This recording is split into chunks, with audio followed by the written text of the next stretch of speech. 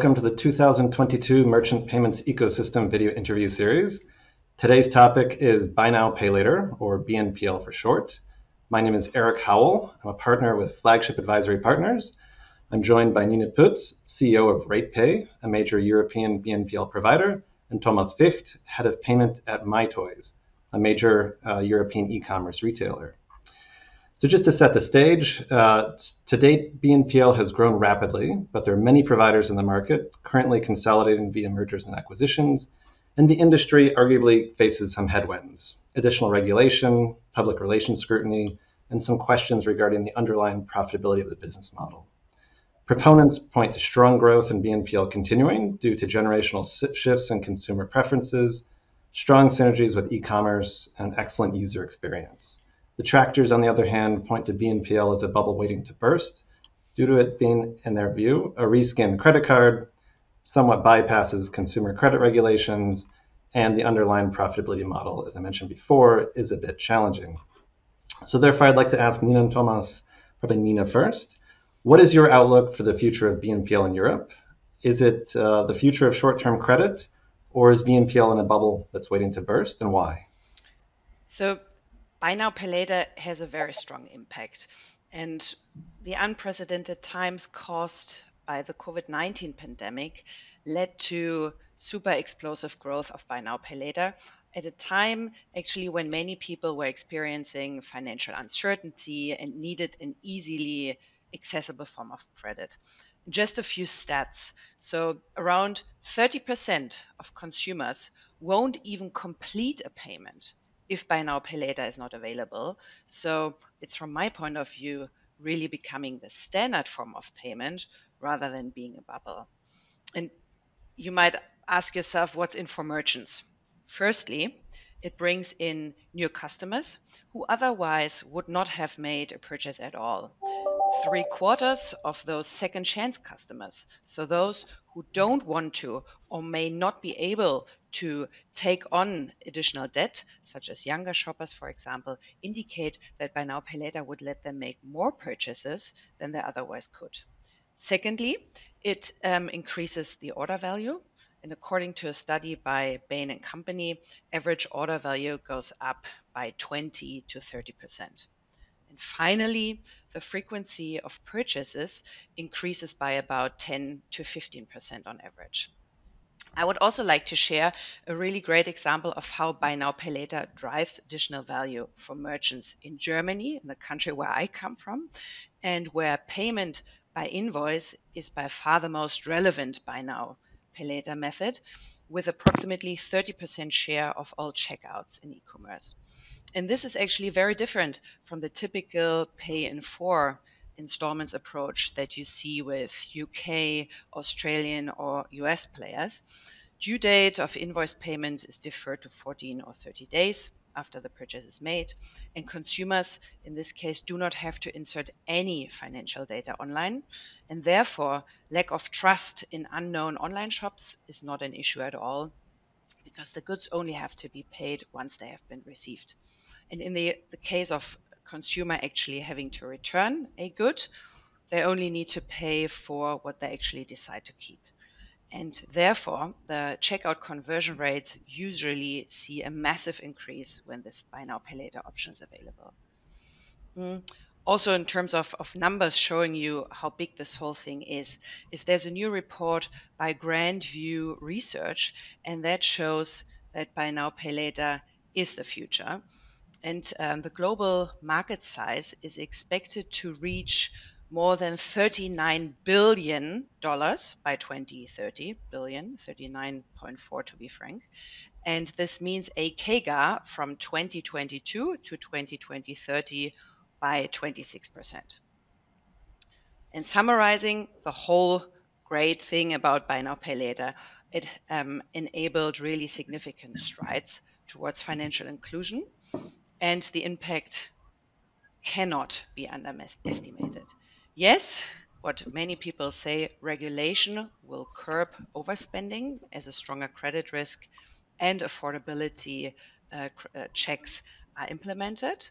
But consumers will continue to use buy now, pay later because of the convenience it actually provides. Regulation is also, from my point of view, not going to happen overnight. The industry will need time to implement compliance requirements and technology changes. Therefore, at least here in this part of Europe, my suggestion or belief is that it will be at least 3 more years until you will see significant uplift there. What's clear, though, is that buy now, pay later innovation is continuing apace across industries, and this will expand even to trading and cryptocurrency platforms. This will be new, the next evolvement, and there must be the right technology to power these innovations and the appropriate regulatory oversight to protect consumers. Interesting. Very interesting, especially the point about cryptocurrency. So, let's see how many years Thomas, that will take, but it'll be soon. Thomas, from the merchant view, what's your outlook for the future of BNPL in Europe? In my eyes, it highly depends on the market. We have a couple of very mature markets, the German-speaking countries, Austria, Switzerland, and Germany. They have a buy now, pay later history, as Nina already mentioned, mostly open invoice of more than 100 years. In Germany, e-commerce has evolved from catalog players. They used to send out catalogs and they used to pay via open invoice, and a couple of auto companies, they have started 100 years ago. So that's a very, very traditional payment method here in Germany. And it used to be a payment method for the more mature people. And like some 5 years ago, people would have said, okay, now the younger people, they use PayPal and newer payment method. But that in the very recent past, that has changed quite a bit, with some BNPL providers going massively into branding efforts and into B2C campaigns.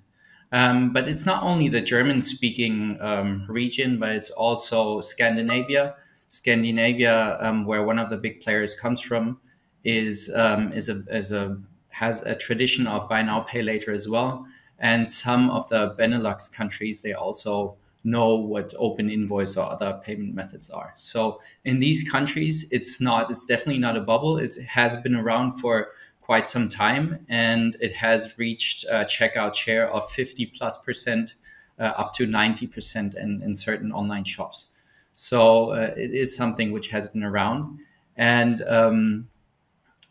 yes, there are other markets where it's extremely or rather new, such as the UK, and people just have to get used to it. And with other more mature countries, people are already used to it. And with social media, where people brag about their debt, etc., regulators, obviously, as you mentioned before, Erik, regulators come into play, and they say, okay, we have to protect the consumers.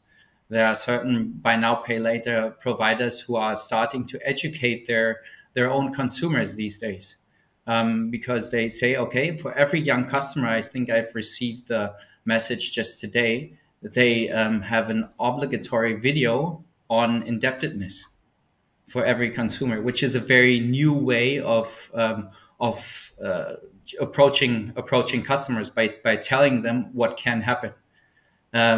But in my eyes, that's due to the fact that regulators, as I already mentioned, come onto play, and self-regulation is usually better than being regulated from somebody else. And in the eyes of that, we have seen regulation in the past. We have seen caps on fees. We have seen caps on revolving credit facilities.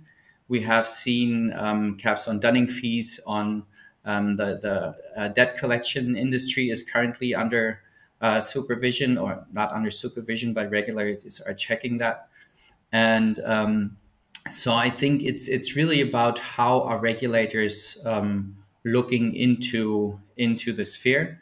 And it has worked in the German-speaking countries, but with the EU making the regulation in those cases, we will see how the more mature countries are valued in terms or in perspective to the to the other geographies, such as bigger geographies such as Spain, France, or Italy, where buy now, pay later is still rather new.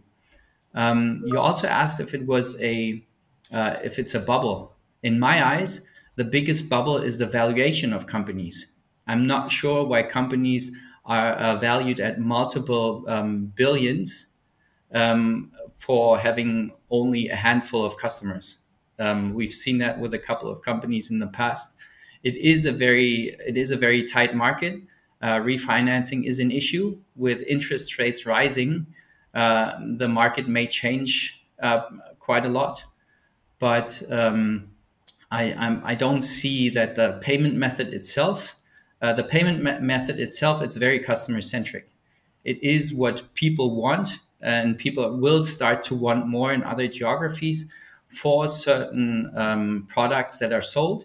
Especially in fashion, you have a high return rate, and it does make sense not to have to pay everything that you will eventually not keep because you're sending back half of the goods that you purchased or that you have been delivered.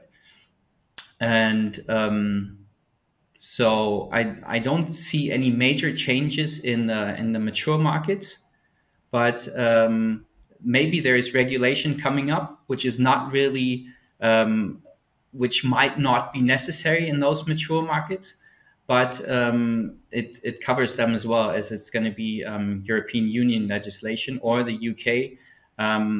They may go through a different path because they're a different legislation, obviously.